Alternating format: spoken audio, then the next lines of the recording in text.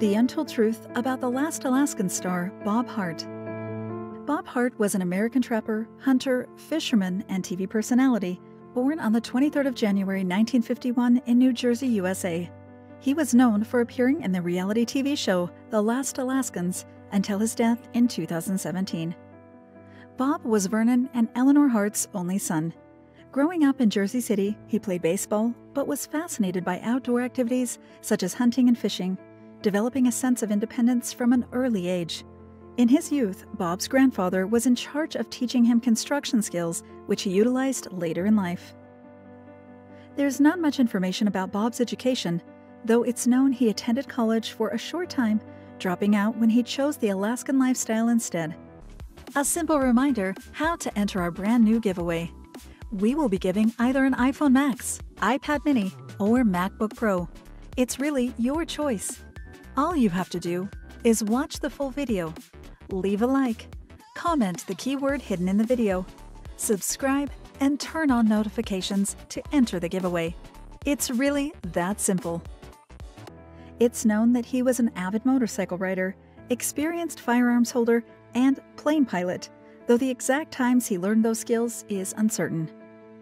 It's not certain when Bob became interested in the Alaskan lifestyle. However, it was initially aroused by books he read about it, leading him to move definitively to Southeast Alaska at 21 years of age. His first location was in a camping field near Wrangell, where he survived for a couple of years, apparently by trapping alone. Then he immersed himself into the north, in Fort Yukon, setting up a home in various places in the area. It was there that he became acquainted with various people leading the same lifestyle, including one of his closest friends, Himokorth, who declared, "March of 1976, that's when I first met Bob. After I got into town, there were 7 of us trappers there, and we all loved hunting and trapping, and so we had that in common." It's suspected that during that time, Bob met Nancy Becker, who would later become his wife.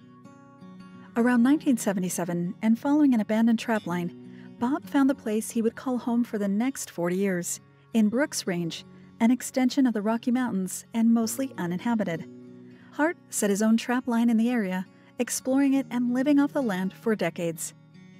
It's uncertain exactly when Bob married Nancy Becker, though it's known that they welcomed their first and only daughter, Talisha, in 1984.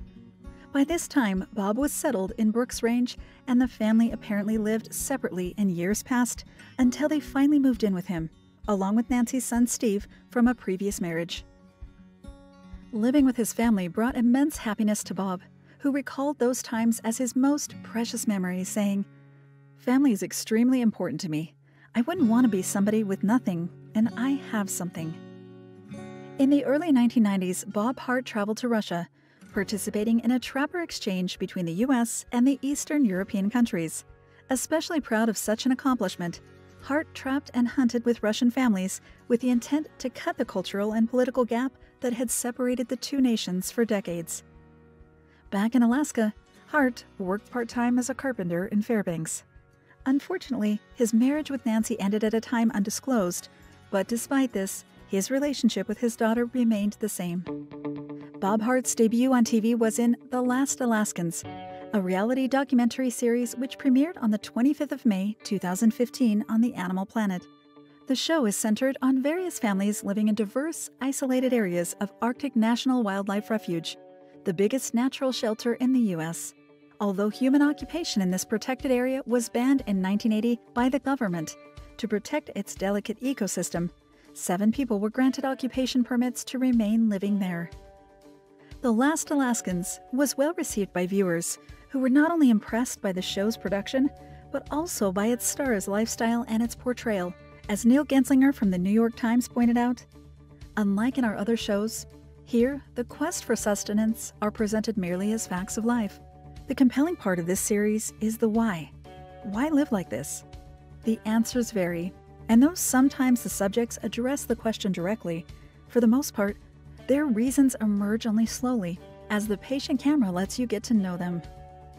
The show was renewed in 2016 for its 2nd season, now to air on sibling network Discovery Channel. Bob Harte's last appearance was in show's 3rd season, aired in 2017. Talisha Harte suffered a car accident in 2006, leaving her disabled at 22 years old and requiring extensive hours of physical therapy.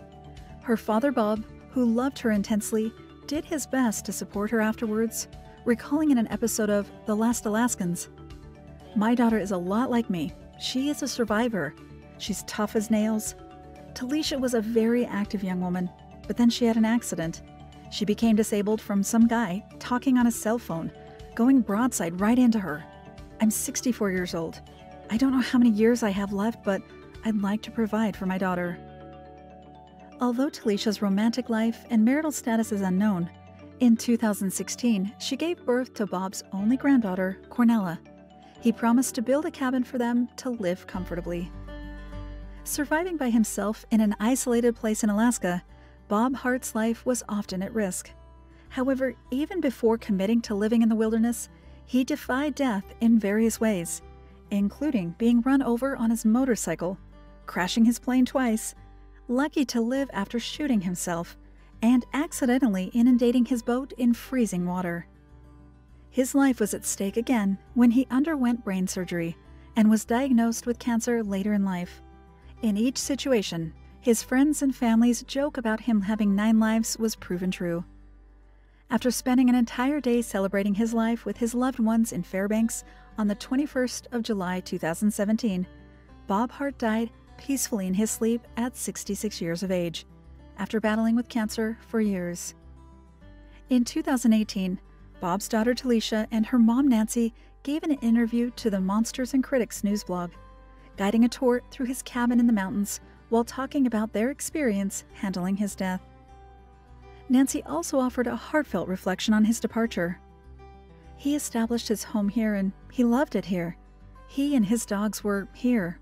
He's a part of this whole area. It's not an ownership. He's a part of it. He's just a living entity with the land, with everything here.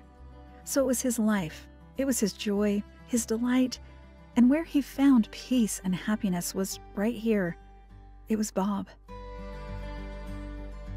Bob Harte's estimated net worth was $600,000 at the time of his death, largely as a result of his appearances in the TV series The Last Alaskans. Bob Harte was a man of white ethnicity with blonde hair and green eyes. He was of slender build, 5 feet 9 inches or 1.75 meters tall, and weighed around 160 pounds or 72 kilograms. Bob Harte's favorite place was a high rock near his cabin in the mountains, which he named the Throne. He used to spend time there in solitude, admiring the landscape. In Bob's obituary, his family compared his life to Frank Sinatra's song, "My Way." Bob loved his entire family and friends hugely, and expressed being thankful to them before his untimely death.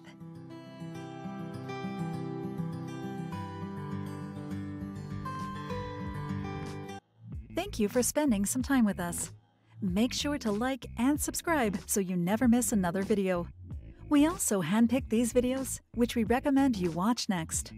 You can talk to us on all social medias or ask a question in the comments below.